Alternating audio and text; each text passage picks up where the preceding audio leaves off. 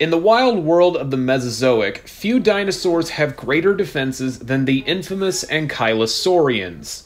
While all dinosaurs likely had some form of protection when they were alive, this clade within Thyreophora evolved to essentially become living bulwarks made of scales and osteoderms.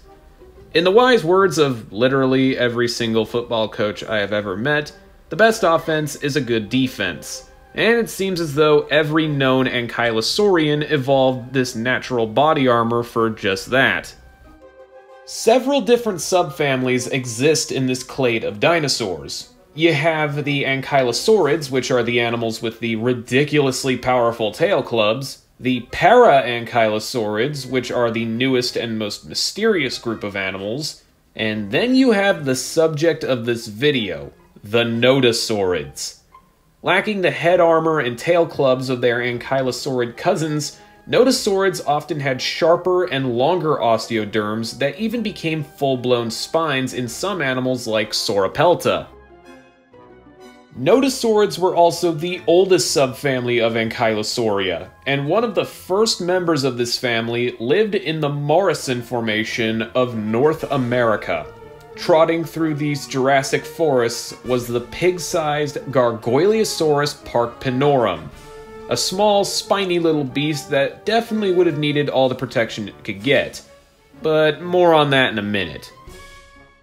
Unearthed in 1995, but not described until 1998, Gargoyleosaurus is estimated to be anywhere from 10 to 12 feet, or 4 meters in length, and weighed around 2,000 pounds. Or 2 US tons. For those who have no understanding of math, this animal weighed about as much as a full-grown bison and was almost as long as a Honda Civic. That may seem big, but later noosaurids such as Peloripplides were anywhere from 16 to 20 feet long and weighed as much as 4,000 pounds. 3 specimens of Gargoyleosaurus are known at the moment, and while only one has been fully described, it still gives us a good idea as to what it would have looked like when it was alive. But more importantly, we know what this animal's suit of armor would have looked like. Turns out Gargoyleosaurus had 4 different forms of dermal armor that vary in placement and shape. It had thick, elongated spines, flatter, more hollow plates that lined its sides from the neck down, rounded, crocodile-like osteoderms that covered its back in rows, and smaller, rounded osteoderms that helped form a sort of shield over the pelvis.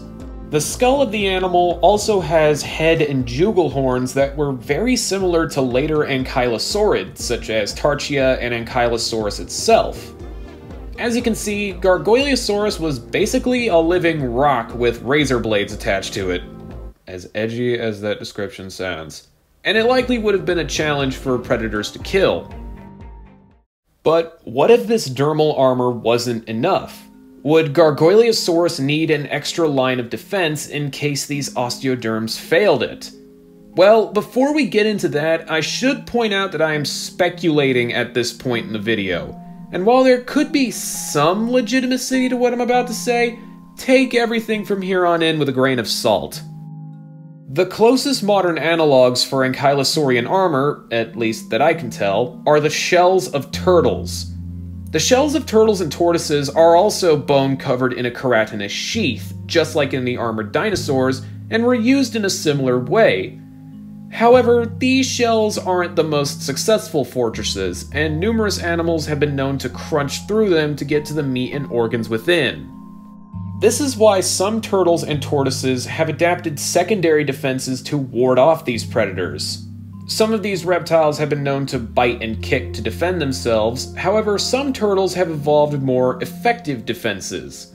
For example, the loggerhead musk turtle, also known as a stinkpot, gets its nickname from the foul-smelling liquids they secrete when threatened. And yes, it does smell as bad as you think. But this adaptation also shows that there's always a need for a secondary defense in case the primary one just isn't enough. Now, we don't know what kind of secondary defense that Gargoyleosaurus would have, if it had any at all, but let's think about something for a minute. There were a lot of carnivorous theropods that lived in the Morrison Formation alongside Gargoyleosaurus. Allosaurus, Ceratosaurus, Torvosaurus, Ornitholestes, Stochisasaurus, Fosterovenator, Tanigalagrius, Marchasaurus. You see why they need that armor? With so many predators, it would make sense for Gargoyleosaurus to have some form of secondary defense. It's most likely that this animal would utilize camouflage to help it blend into the forests that it likely called home. However, if you wanted to get crazy with speculation, there are numerous modern animals with outlandish defenses. Gargoyleosaurus could have had anything like the spray of a skunk, or the biological glue of a tomato frog, or even the blood-shooting eyes of a horned lizard. That may sound like a joke, but no, this thing is real. Again, we have no clue if Gargoyleosaurus even had a secondary form of defense, and this is just my own speculation. But like I said at the beginning, the best offense is a good defense, even if it's incredibly offensive to the nose of a predator. But that is the end of the line for this video. Don't forget to like and comment on this video so people can learn more about this interesting dinosaur. Also, before I go, I want to thank you all so much for 500 subscribers. Since my dinosaur coloration video, you guys have not slowed down for a second. Thank you all so much, and it's because of people like you that I get to do stuff like this for fun. Well, that's it for now. See you around.